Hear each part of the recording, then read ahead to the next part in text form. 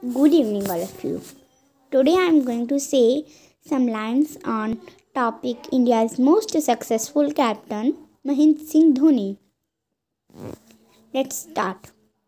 Mahendra Singh Dhoni had been India's most successful captain. He was born in Jharkhand in 1981. In Delhi, Dhoni was the goalkeeper of his school's football team. One day, to fill in for the wicketkeeper of this cricket team, his coach sent him as a replacement. That was the turning point in his life.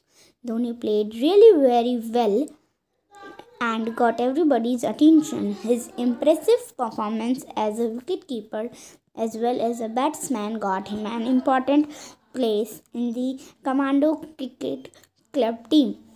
He was finally selected for Vinod Makad Trophy and the 16th Championship team.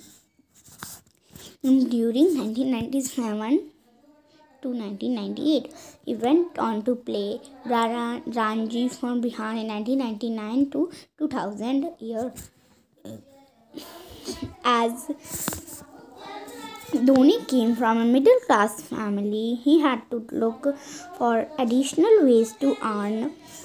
Hence, he served as a traveling ticket examiner at Kharagpur railway station from 2001 to 2003.